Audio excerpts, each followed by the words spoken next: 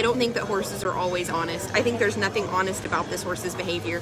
I think he's counterfeit, and you have to remember that just like humans, there are horses that have counterfeit like tendencies and behavior. The horse didn't ask to be left out in a field and starve to death. The horse didn't ask to not be trained properly and develop behavioral problems. The horse didn't ask to not be cared for properly and develop health issues. There is never a reason why a horse would end up in that situation as a fault of their own. And you making fun of these horses and saying that some of the horses deserve it says a lot more about you as a fucking human being than it will ever say about these horses.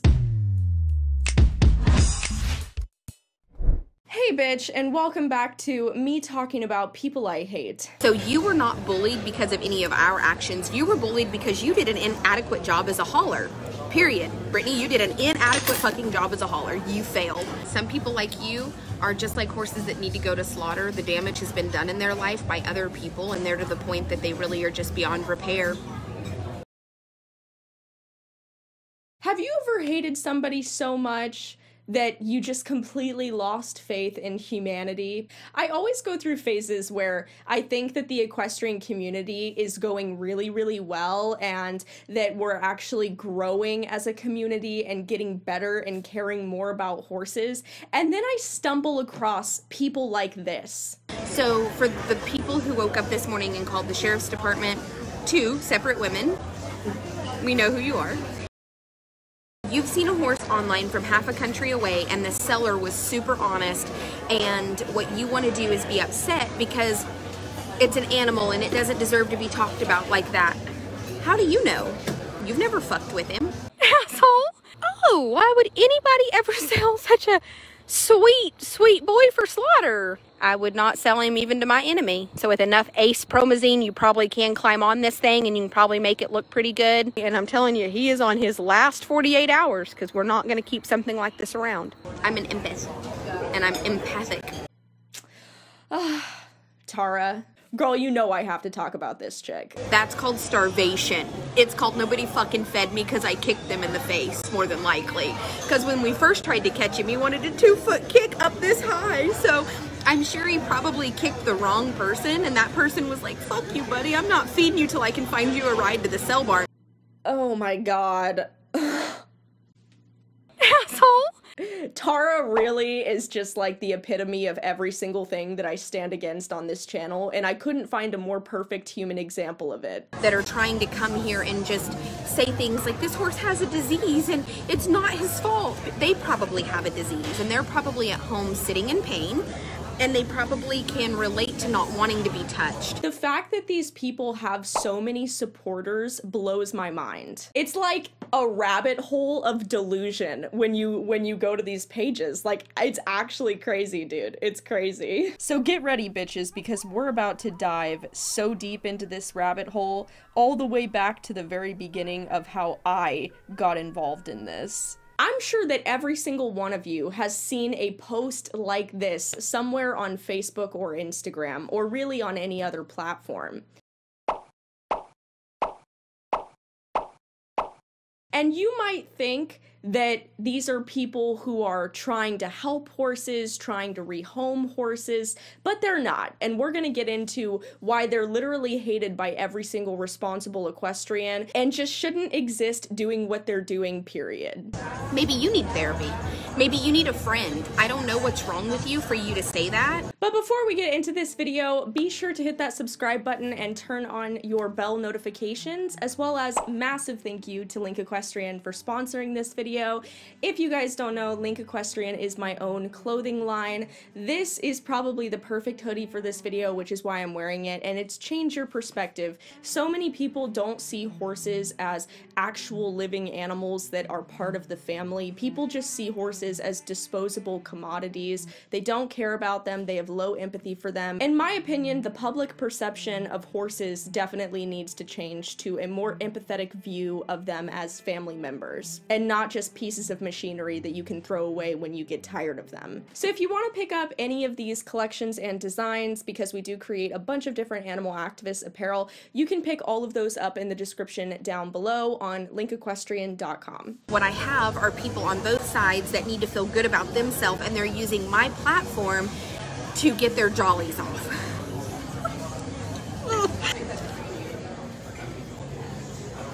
This is a pretty standard post that you'll come across on Facebook and Instagram. To generalize, every single one of these posts has a few pictures or videos of a particular horse, and the caption says something about the horse and just saying, please adopt me because I'm gonna go to slaughter if I don't get adopted, and it's urgent and you have to give me a good home because I'm in the slaughter pipeline, and blah blah blah blah blah. Basically, these pages consist of constantly posting photos and videos of horses that they claim they're trying to help by saying that, oh, we're posting these photos of these horses to rehome them and help them find good homes before these horses are shipped off to slaughter, because all of these horses just, you know, by the sheer luck of it all, they ended up in the slaughter pipeline, which doesn't exist. And the slaughter pipeline doesn't exist because there is no slaughter in the United States. So there are horse smugglers and people who ship horses across borders to be slaughtered, but there is no slaughter pipeline in the United States. There are only people who choose to profit off of the suffering of animals and ship them across borders to be killed. That's it. All of these posts are so manipulative. They put a bunch of hearts on the post, they talk about how great these horses are, and say, oh guys, he's such a good boy, or she's such a good girl, and they only have a few days left. They're on a 48-hour ship notice, and we need to find them a good home now, or else they're gonna go to slaughter, and we can't let that happen, guys. Share this post and get this message out there so people adopt these horses and give them good homes. You're basically preying on the general public at that point if you're lying, which they are. Yeah. Ooh, yeah, girl. Ooh, girl, they're lying. I shouldn't say that they're lying. I should say that they're manipulating, because these posts are straight up just deceiving the public into believing that they're trying to save these horses and give them good homes, which, if you've been following me on TikTok or Instagram, I've posted about this multiple times on my story and on my pages, just a generalization of the manipulation going on behind these pages. So I'm sure that everyone has seen posts like this on Facebook and Instagram. These are always from kill pins. This one in particular is from Lone Star Kill Pin on Facebook with over 40,000 followers. These people post constantly about how they're giving horses one last chance at finding a good home before going to slaughter, and they're helping these horses by adopting them out. No, these people, all of these kill pin pages, they are slaughter buyers. They are not saving these horses or helping them. They are purchasing these horses at auction and selling them to the public at a marked up price to make a profit. When these horses on these pages are not adopted, they literally put like 24-hour, 10-hour, 8-hour, 2-hour notices to try to keep the urgency going and try to develop a sense of urgency within the public to share the posts and make sure that someone adopts the horses. And what happens almost always, because the general public care about animals and they don't want to see them die, suffer, or go to slaughter, someone eventually adopts the horse, or someone pays the bail of the horse so someone else can take the horse for free. And I'm sure that all the people who do end up adopting horses from pages like this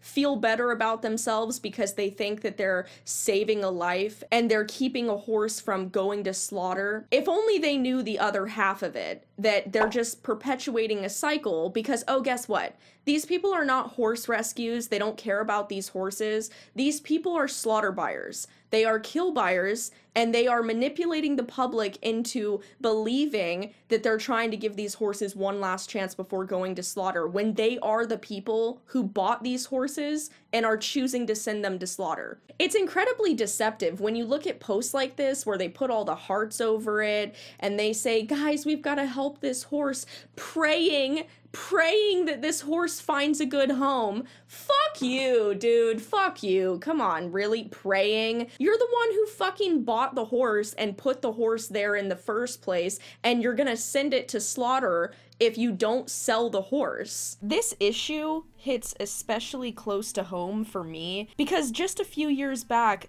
all of you guys and myself put together our money to save 8 horses from slaughter when we didn't know that at the time these horses were all at a kill pen. And unfortunately, even though we did save these 8 horses from going to slaughter, we probably endangered the lives of many more. So just the fact that even myself, an experienced animal activist, was taken advantage of by this type of manipulative system, it's hard for me to have empathy for these people, given that I'm also one of the people that was taken advantage of, as well as you guys. And I really feel bad for all of the other people who fall into this trap as well. And I just think it's sad that all of these kill pin pages like to repost photos of people who believe that they are rescuing horses and saving them from slaughter, when in reality, all of these people are just perpetuating the problem. I am an extreme empath, meaning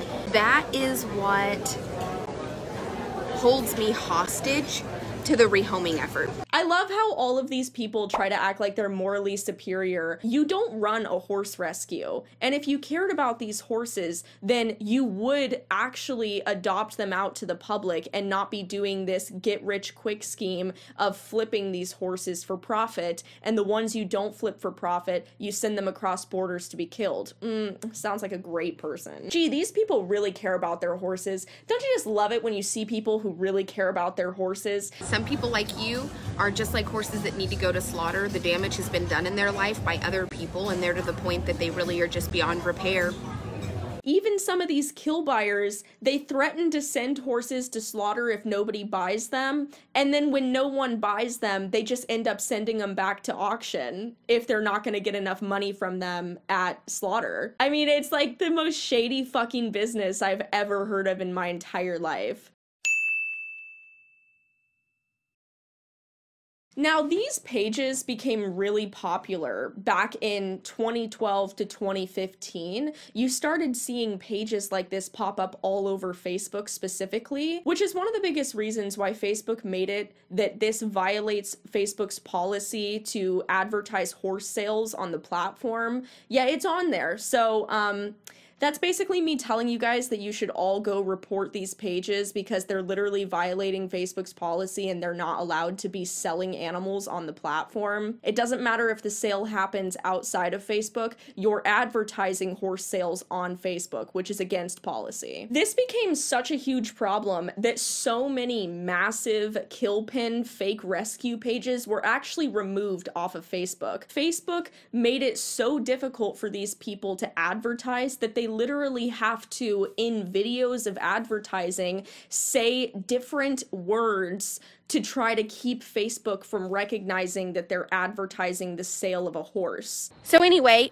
this thing right here plows 750 acres, and that's his kill price.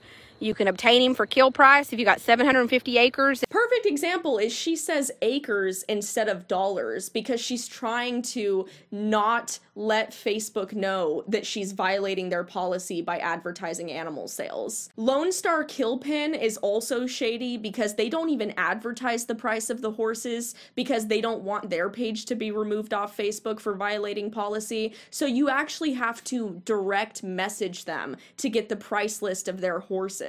Ever since these pages started popping up all over Facebook, the actual price of horses being sold at auctions almost doubled over the last few years. Now, some horse slaughter buyers will claim that it's because the price of horse meat has gone up, which is why the price of auction horses have gone up over the years, which is not true. The price of horse meat has remained exactly the same. The prices have doubled because all of these auctioneers are are buying the horses at auction, and then they're putting all these direct sales notices and urgency calls on the horses to the public, threatening the public that if they don't buy the horse for double what they paid for them at auction, that they're going to send them to slaughter, which creates a sense of urgency, false urgency to the general public, into believing that they need to save this horse's life from going to slaughter. These horses wouldn't be going to slaughter if it wasn't for these kill buyers purchasing them and sending them there. So by buying directly from the kill buyer, you are just encouraging this cycle of not only public manipulation and deception, but also selling the public horses that they paid probably $400 for like $1,500 or $2,000. I mean, it's literally just wrong. And it's sad because they're taking advantage of people who have good hearts and who genuinely care about these animals and don't want to see them die, when a lot of times the false urgency they create is just that, because they don't actually send these horses to slaughter. They just threaten that they're going to, and then when they don't sell them, they put them back at auctions. Sometimes they do send the horses to slaughter though, because I mean, some of them just literally don't care, like Tara here. But it doesn't mean that the horse isn't an asshole. This horse has obviously kicked people. He has obviously been a menace to society. It's what landed him in the kill pen. And I'm telling you, he is on his last 48 hours because we're not going to keep something like this around. I am an extreme empath, meaning that is what holds me hostage to the rehoming effort. We know, Tara, someone like you is clearly an empath. You know, you're just such a great empath. I am an extreme empath. Tara, if you really cared about rehoming these horses, then you wouldn't threaten that they were going to go to slaughter if they didn't get rehomed.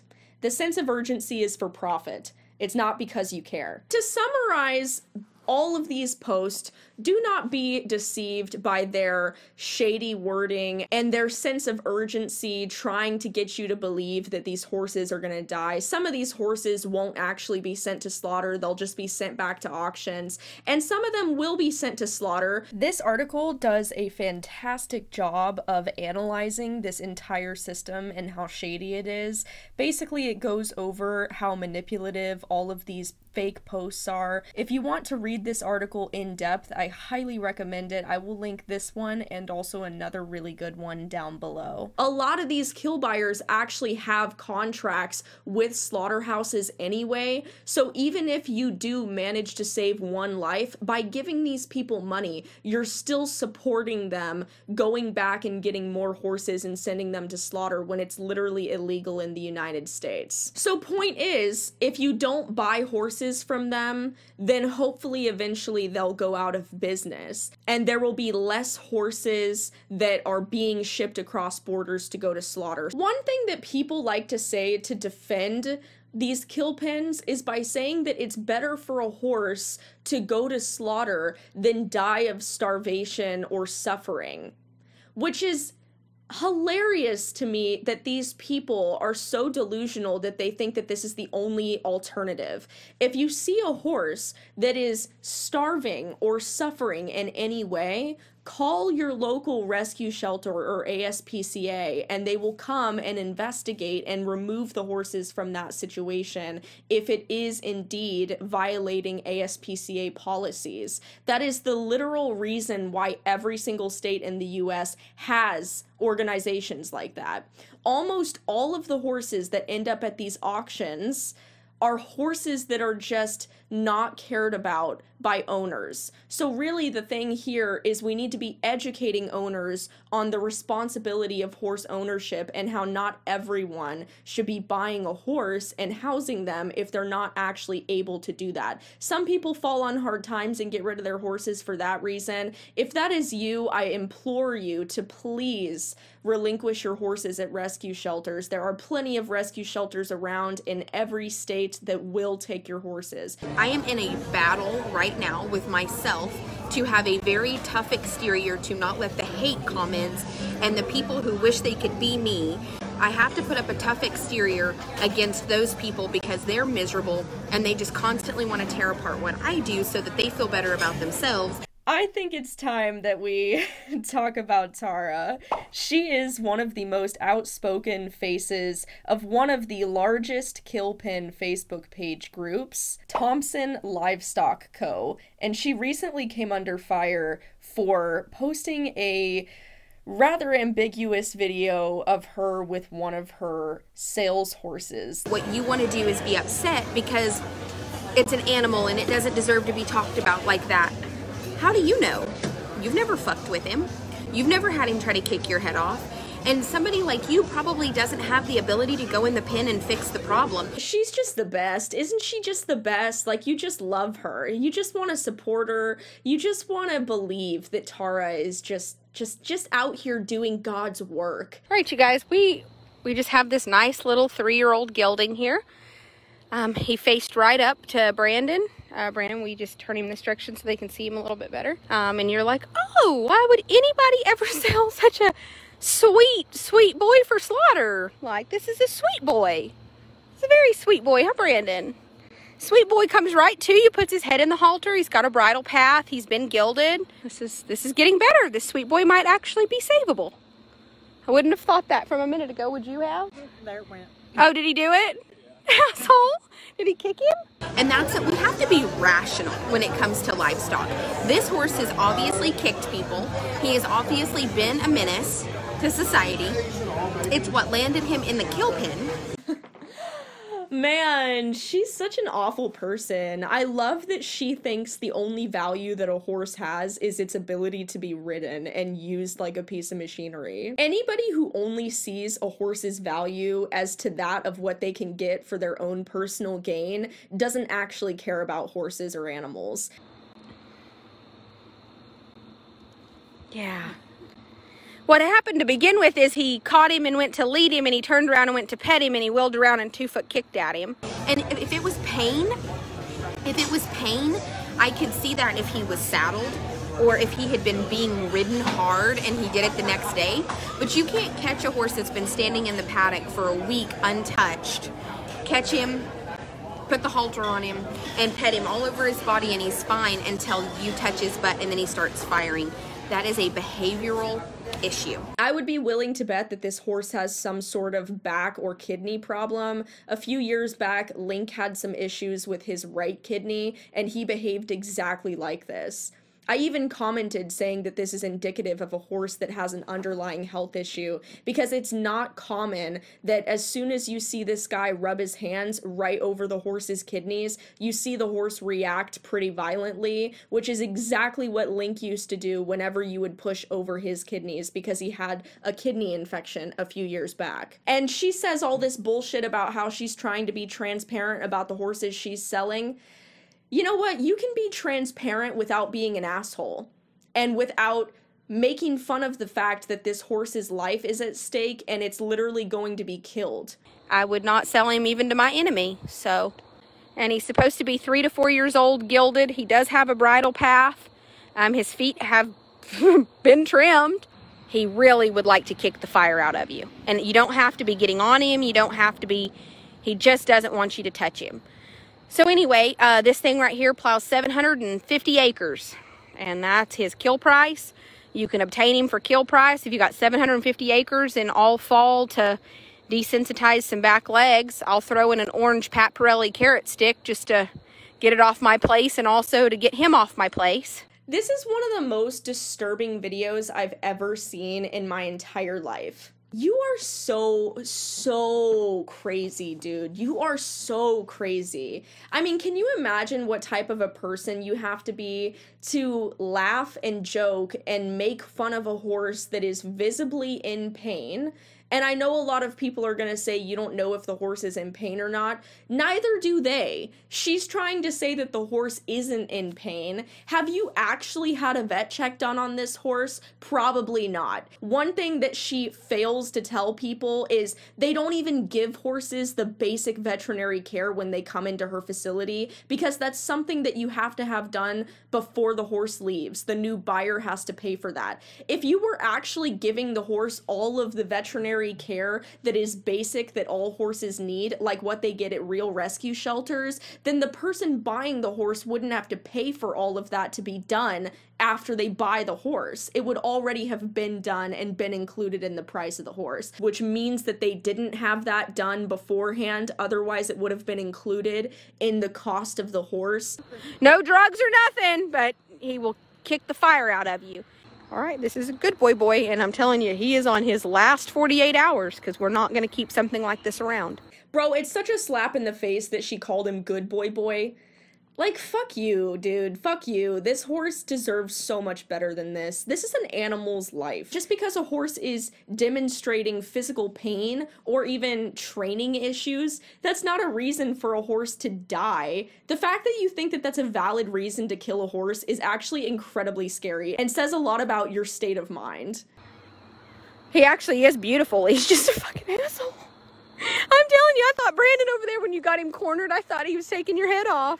Girl, it's a grown woman laughing at a horse that's going to slaughter and basically just trying to tell the public why this horse is going to slaughter and why that's okay because he's a bad horse. First of all, horses don't owe you anything. Just because you can't ride a horse, that doesn't devalue the horse's life at all. I'm sorry, Tara. Just because you only see horses as a commodity and piece of machinery, and you have this warped perception of what an animal's life is actually worth, that does not mean that the rest of society believes the same bullshit that you do. People are assholes, which means these women that are on here saying things like, this horse is hurting and he needs... What they're trying to say is they think they could do a better job than I'm doing at this. But it makes them feel better. It makes them feel like they type that, this horse is, and I just think, and then you know what? They feel better about themselves. They're like, yes, I was the voice for that horse and I know something and I am so intelligent. Bro, you're so psycho, dude. I mean, this is some of the most scary, delusional crap I've ever seen. Oh, Nancy. You know, the thing about you saying I'm one of the worst humans you've ever run across, let's just be really honest here. If I was the worst human you'd ever run across, I would be on other people's platforms saying ugly things like you just said to me. And I think it's time for you to sit on your meditation mat and self-reflect, because only a shit human being would say what you just said. I love that Tara just went on this really long rant because Tara's like so upset that people are mad at her. Dude, you don't care about these horses and stop acting like you do. My biggest problem with pages like these on Facebook and Instagram is that they don't care about the horses. All they're doing is purchasing horses at auctions, and then they're telling the public that the horses are going to be sent to slaughter and creating a sense of urgency, manipulating soft-hearted people into buying these horses for 5 times what they're actually worth so these people can make a profit. And the ones they don't sell, they send them to slaughter to make a profit or put them back in auctions. If you guys really cared about these horses, you would direct people to sending their horses to real rescue shelters. You would create rescue shelters of your own and nonprofits of your own to rehabilitate these horses and ensure that they get good homes. But you don't care about the horses. All you care about is making a profit. I am often a little bit of a bitch.